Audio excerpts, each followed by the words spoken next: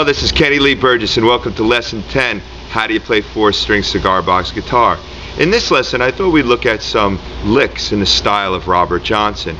Now there's a lot of controversy about how Robert Johnson tuned his guitar, if he used a capo, if the pitch of the song was changed through the recording process. But regardless of all that, what I like to do is I like to use my open G-tuned guitar and put the capo at the 3rd fret. And you'll notice it'll sound a lot more like the original recordings, which are somewhat in the key of B and B flat.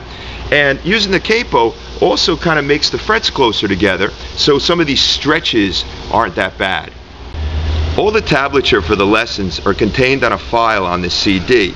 And I have to tell you, I learned a lot about how music works by having to learn how to tab out songs. Because you have to be very clear about timing and how to fit the music into a bar of 4 beats.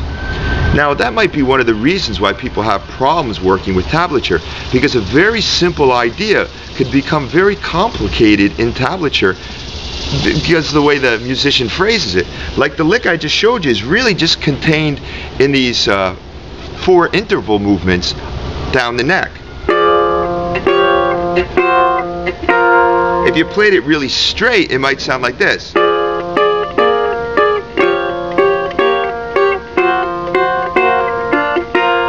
So you can see how the phrasing I use in the tablature makes this a little more complicated.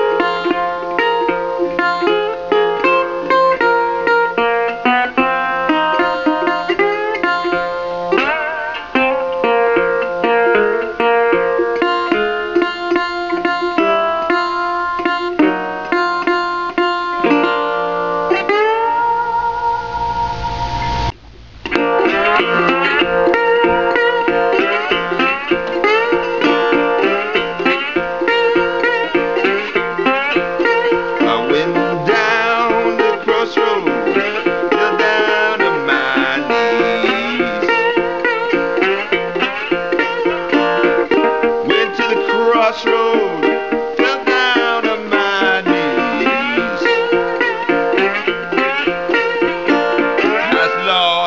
does it save me from blues?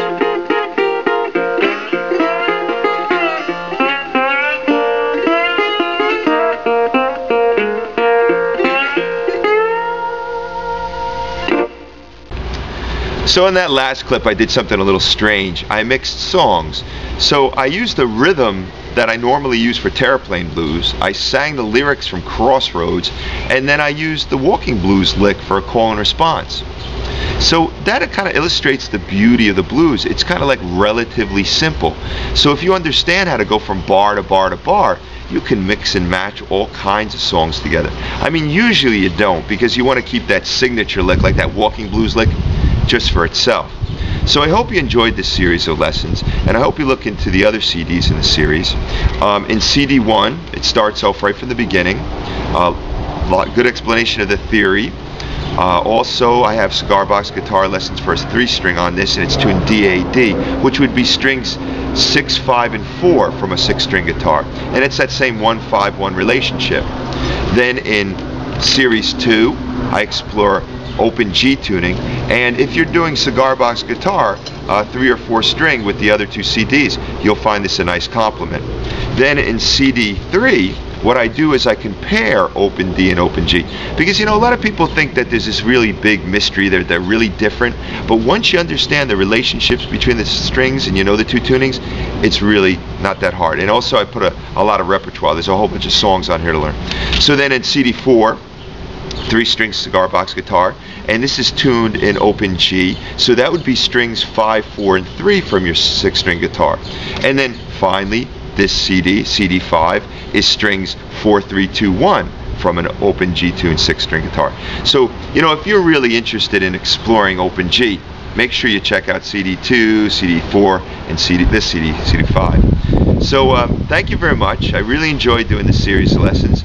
Hopefully I have some other plans for the future, like I want to do a series of gospel blues guitar lessons, and who knows what else. So thank you very much, and please feel free to write me. Take care. Enjoy.